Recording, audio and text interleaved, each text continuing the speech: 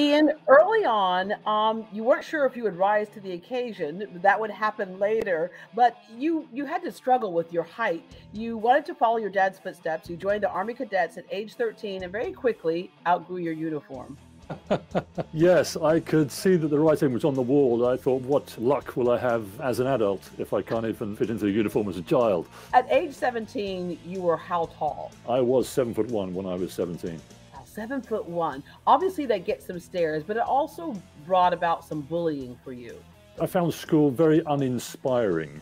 It was an ordeal. As soon as it was over, I wanted to get out. But I had an opportunity to participate in an exchange program. I went to a high school in New Jersey for a year, and I met the most inspirational people, both students and teachers, people that were living lives that I'd only ever seen on television or in the movies. Well, when you're that tall, of course, one of the number one questions people ask you is like my friend Dikembe Mutombo, who was at college at Georgetown at 7'2", and the coach says, "Why is there a 7'2" person on campus that I don't know?" Because he went there to eventually go to medical school. But when you're that tall, what's one of the first questions people ask you is, "Wow, do you play basketball? You got a chance to play basketball. Where you fit in?" The basketball coach at the high school was very inspirational and had a huge impact on my life, and that's why I got a chance to go to college. How did that parlay itself into your first acting gig? I was playing for the team in Newcastle in the north of England. And one day I had a phone call from the secretary of the club, and she said, "Listen, we've got a casting director on the phone. She's looking for somebody like you, tall, slim, athletic. Do you want to talk to her?" And my first reaction was, "Well, nobody wants to put me in a film. I'm absolutely sure of that." And I thought it was a joke at first. So I said, "Please feel free to pass on my phone number."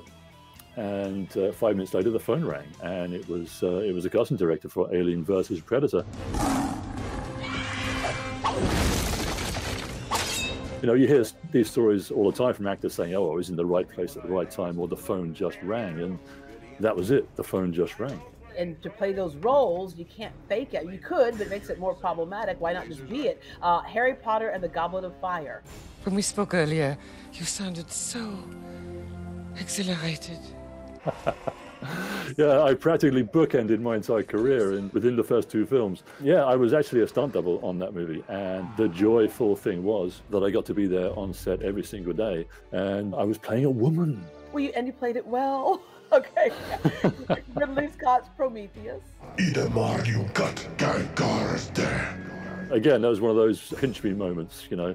The first time I met Ridley Scott, it was a rainy Sunday afternoon at Pinewood Studios, and I didn't even have the job at that time. We'd done a few tests for the makeup designer, who was a good friend of mine, Connor O'Sullivan. We'd worked together on Game of Thrones, Clash of the Titans, and I still had to go through the casting process. Ironically, the scene that I auditioned for the casting director in her studio was the only scene in the film that I didn't actually do. Intimidating, right? Game of Thrones, you mentioned that. A White Walker in seasons 1 and 2, the giant Dongo the Doomed in season 3 and 4, the giant One in seasons 5 and 6, 2 giant whites in season 7, and a giant white in season 8 who ends up fighting Lyanna Mormont. You didn't realize how popular that was, but you did know how popular Star Wars was, right? Yes, I can remember Star Wars from the first time. You've had so many other roles, Hercules, Brave New World.